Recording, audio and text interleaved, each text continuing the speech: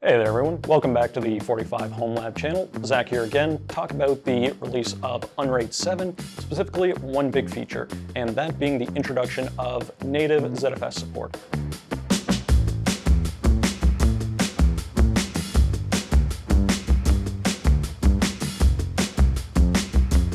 So full disclosure, I've only dipped my toes into Unraid so far, still wearing the water wings, so today's video will be a high-level overview, but it's an important one. So Unraid has technically had ZFS support via plugins or custom builds for a while now, but with Unraid 7, ZFS is officially baked onto the platform. And that's raised a lot of questions like, should I pay for Unraid or go to ZFS on Linux? So today we're going to compare Unraid and ZFS, what they do differently, where they overlap, and what you should consider before choosing. So let's jump into it.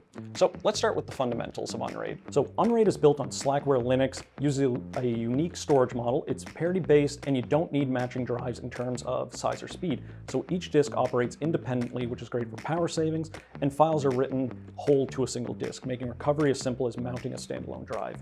It does come with a one-time license model though, $49 per license, and you can attach up to 6 drives, 1 year of OS updates, $109 for unlimited drives, 1 year of OS updates, and finally $249 for lifetime, which has unlimited drive attachment and OS updates for life. So ZFS, on the other hand, it's a copy-on-write file system with built-in RAID. It organizes your disks into VDEVs, which can be mirrors or RAID Z groups, and stripes the data across those VDEVs. So you need to be more thoughtful about your layout, but in return, it gives you serious data integrity and performance, and all entirely free, sticking close to that open source model we love.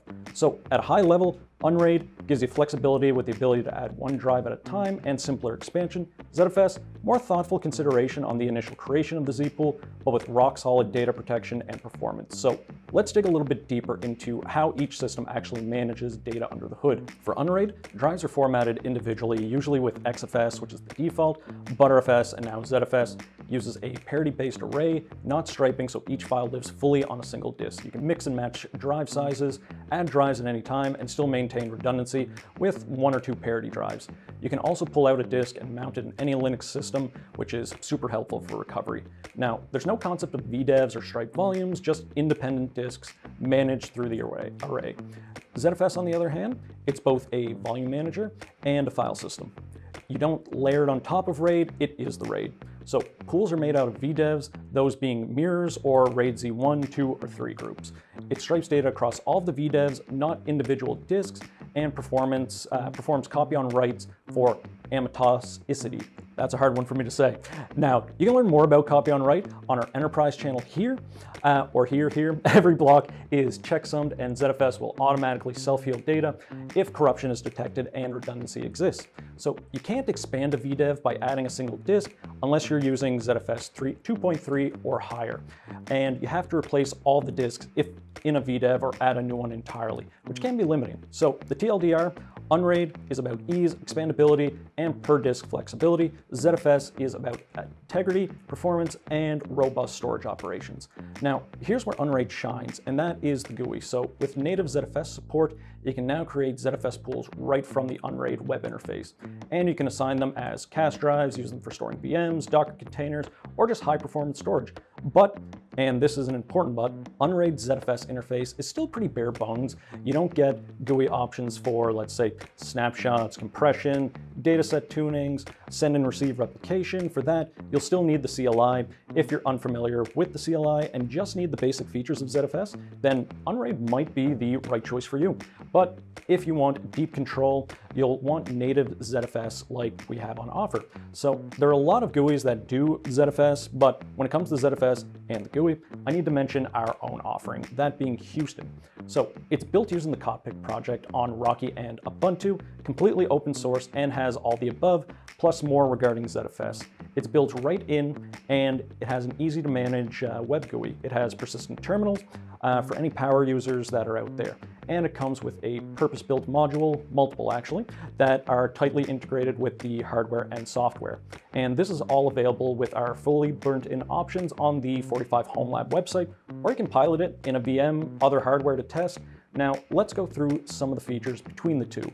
Now, what Unraid offers that ZFS alone doesn't, you can add any drive at any time, per shared disk control, files stored per disk, they're readable without the array, built-in VM and Docker management, plugin and community app ecosystems, simple drive replacement and removal, multiple file systems supported, XFS, ButterFS, and ZFS.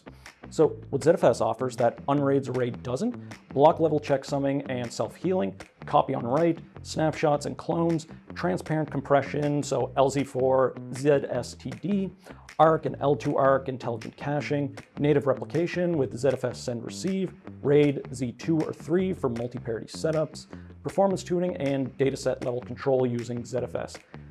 Inside. So Unraid gives you some of those features, but not all. You can get ZFS storage, but without the full GUI access to the powerful features like snapshot scheduling, dataset config, or replication.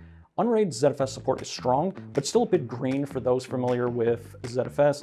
So no GUI for snapshot scheduling, no native send receive workflows, no easy L2 ARC or ARC tuning from the interface. So deduplication is available, but not exposed via the GUI, and usually not recommended anyway, unless you have a very specific workload that it can benefit from. If you want to know the why behind that, I covered it in more detail in our ZFS 2.3 release video located here. So right now, it's a great hybrid option for light ZFS use or new users, but if you want full ZFS functionality, you're still going to need the CLI or stick with a ZFS distro that has a GUI like Houston or others that are out there.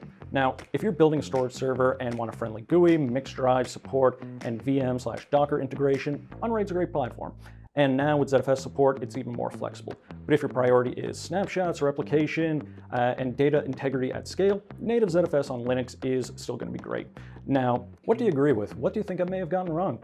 So what would you like to see more of? Are you running ZFS on Unraid, Linux, or something else entirely?